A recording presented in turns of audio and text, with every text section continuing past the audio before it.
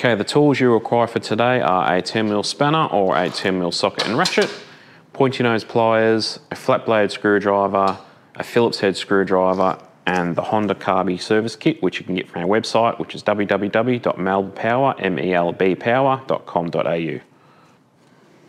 Before starting this procedure, please ensure the engine switch is in the off position. And we will start off with removing the air filter.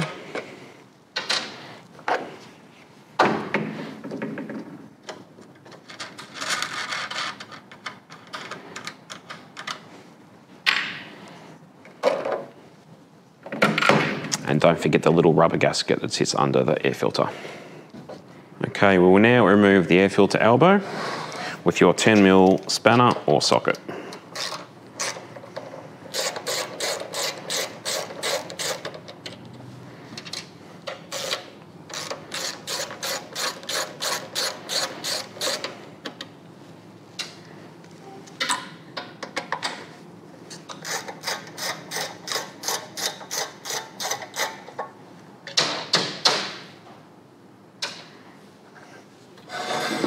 And with the fuel in the off position and the choke in the on position, you'll now be able to slide that off.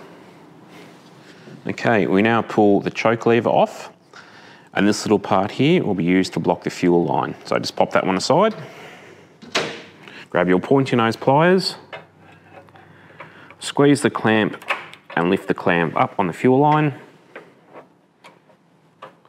and then push the fuel line up and off. And you can then squeeze the fuel line and pop it on that little fuel block on the choke shaft. Very handy little tip. Okay, next we pull off the light governor spring with your pointy nose pliers. Just being very careful not to bend that spring. The governor rod just lifts up and out, and then the carby just slides off. Right, on to the next step. Okay, the first step is to remove the sediment bowl with a 10mm socket or spanner. There's a little filter in there, which just pulls out with the O-ring. Exactly like that. Okay, the next step is to remove the 2 Phillips head screws on the top of the fuel tap.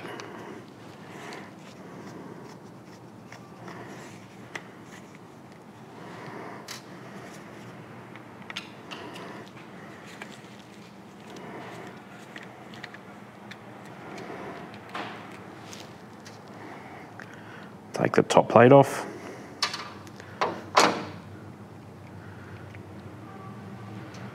The washer, the actual fuel tap itself.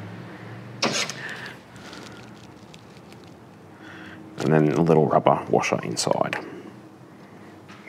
That's it for that bit. Next we want to remove the drain screw and the little gasket underneath. And the screw that holds the bowl onto the bottom of the carby. Also with its little gasket. And that is the bowl on the bottom of the carby. Okay, the rubber O-ring that goes around the bottom of the bowl. You can just use your screwdriver to pry that one out. Just like that.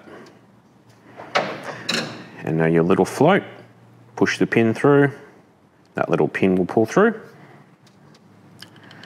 and your float and your needle will pull out as one. Rightio. Okay, the next part is to remove the jets inside the carby. So you get a flat blade screwdriver with a smaller head on it, so it fits down inside the chamber. And undo the brass jet. Now very careful because it is made out of brass, it is very soft, so it can be damaged quite easily.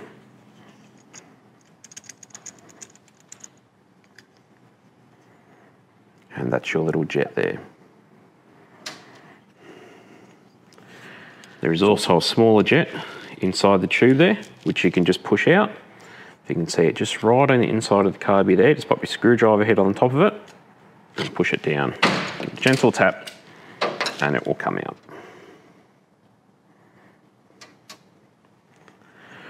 Rightio, next step, we'll take out the idle screw.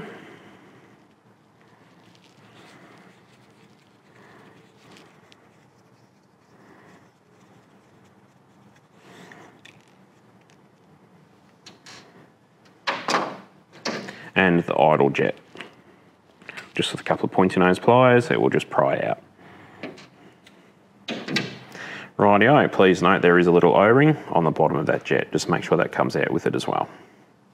Rightio, so that's it. Your carby is apart. You can pull the choke out if you like, just with a pair of pliers. Grab that plate and pull it out, and then that shaft there will just pull straight out the top. Okay, the next step will be to get yourself some carby cleaner. The aerosol type is perfect.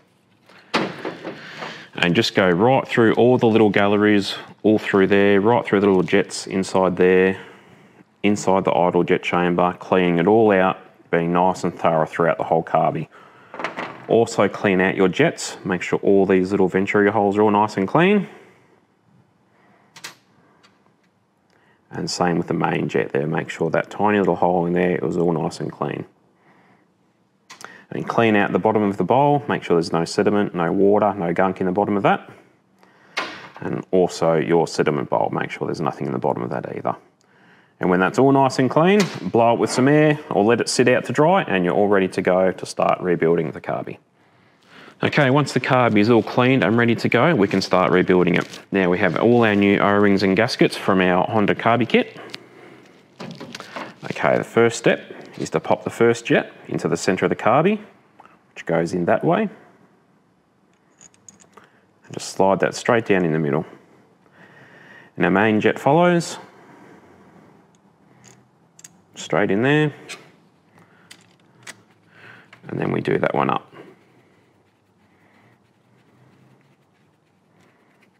Just like that. Okay, the next step is to pop the float and fuel needle back in. Just make sure the tip of that needle is nice and clean. And that will slot straight in. And get your float pin. And pop that straight in like that. Make sure it's all nice and central.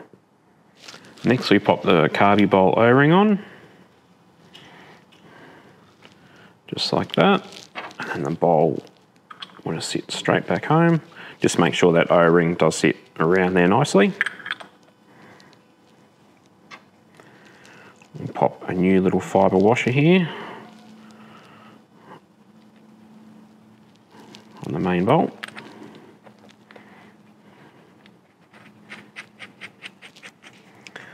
And then we tension that one back up. And do the same with the little drain screw. New fibre washer from the kit.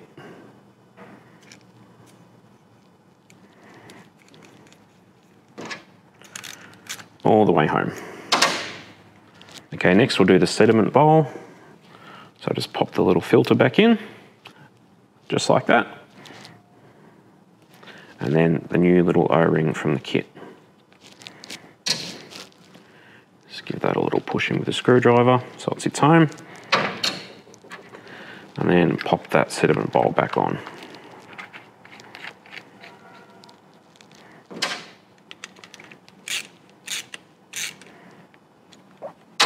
Righto, okay, we'll now do the fuel tap.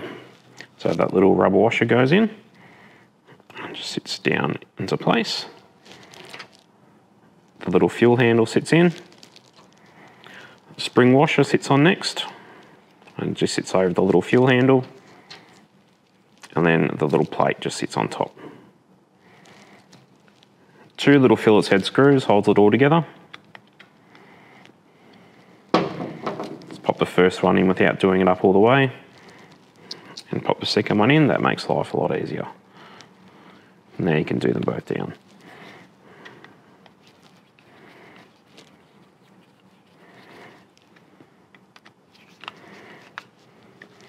Right, that's the fuel handle done.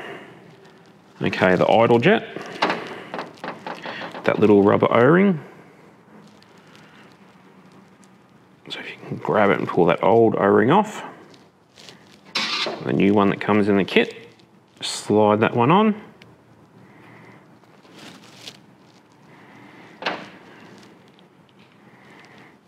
And then just pop that jet straight back in.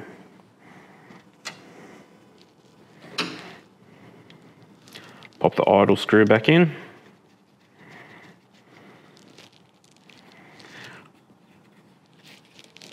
Just till it hits the little throttle there. So you can then adjust the idle later. Perfect. That's it, your carby's together. Let's throw it back on the engine. Okay, we'll now refit the carby to the engine. Just make sure that the intake gasket is in good condition. Okay, slide that one back on the two studs. And first step is to slip that little governor rod in. Just like that, perfect. And then that little link spring straight back into the hole there. That's it, and now you can push that on a bit further. Okay, next we clamp the fuel line, so no fuel leaks. Throw that fuel line back on your carby, and then reposition the clamp. Perfect. The choke lever sits right back on top, just like that. Okay, we now refit that gasket and the air filter elbow. And just ensure that the breather pipe goes back into the rocker cover if that was removed in the process.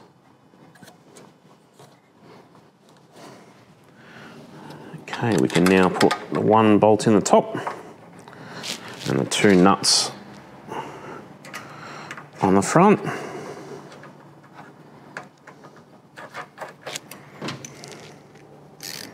And do those ones up.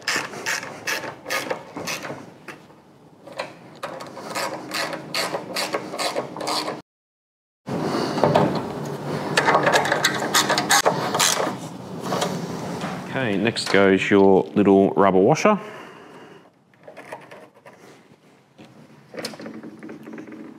Your air filter. Your air filter wing nut.